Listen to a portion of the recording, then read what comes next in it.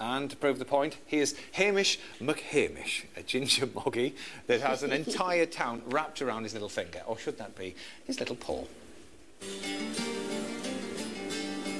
St Andrews in Scotland attracts thousands of visitors a year to its splendid golfing greens, its stunning scenery, and a world-renowned university with some particularly famous alumni.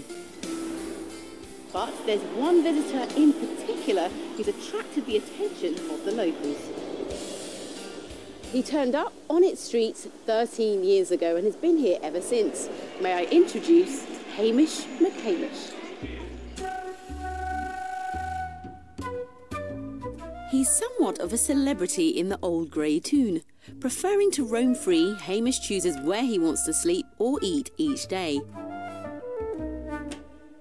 He even has his own social media page with over 3,500 fans and is well known for popping up in some pretty unusual places.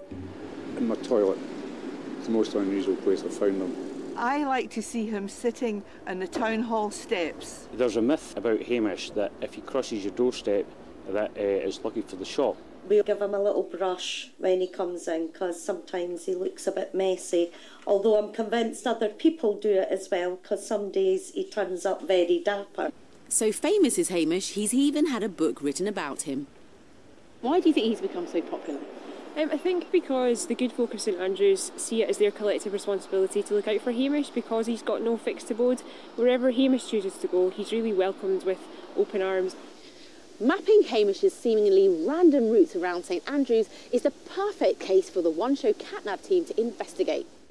Yesterday, we put a GPS transmitter on a collar around Hamish's neck while he was at one of his favourite places, the local estate agents. It sends a signal to a satellite pinpointing his location. There are 2 further readings from neighbouring Queen's Gardens, but then he disappears. So the last reading we have locating Hamish's whereabouts was last night on this very road. Now the GPS only works when he's outside or near a window. And it's pretty cold outside, so I'm guessing he's curled up inside somewhere warm. So we're going to have to use good old-fashioned techniques to find out where he is. So I'm thinking, knocking on doors? Let's do it. Susan has got to know Hamish's movements pretty well, so I've enlisted her help to try and track him down. No, okay. Hamish the cat? Yes! I haven't around, I'm so sorry. Everyone knows him! After nearly 2 hours of searching and all but giving up hope, there's a message on his social media page. Hamish is in a house just behind the street on the catnav, right between the hair salon and the estate agents.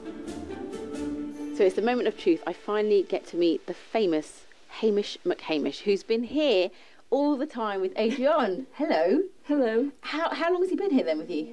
He's been here since about 4 o'clock yesterday. He comes here once or twice a week. I think he likes it, it's so quiet. Hamish has been master of his own destiny for so long, it might sound like he's had to learn to look after himself out of necessity, but he's actually just a free spirit who left his owner's garden aged 1 when he grew from a kitten into a very adventurous young cat. Today, his owner can only be sure of seeing him once a year, and only then after she's hunted him down, so she can take him to the vets for his vaccinations. So did you try and find him after he first wandered off?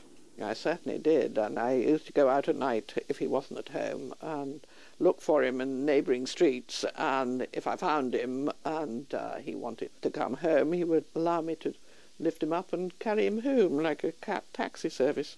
If ever a cat was a free spirit, that one is.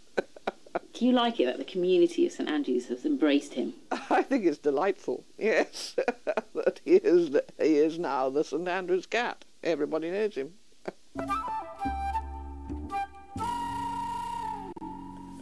I want to a Hamish. He's lovely, isn't he? Yeah. Cute. And you were just saying you haven't got a cat officially, but you have got your own version of a little Hamish that visits you. Yeah, there's one comes in the window when I'm not looking. Yeah. And do you feed him? There he is. Yeah. Oh, Coming there now. he is, yes. That's a live shot of your really house now. Come in, yes. Give me a look. Have you named the State of that stair carpet. Burglar. Burglar. Cat Good. burglar. That's a good Very one. good. Very good. Right, well, earlier on, Martin told us that dogs show 6 different types of doggy emotions through their barks, but we know a dog that can do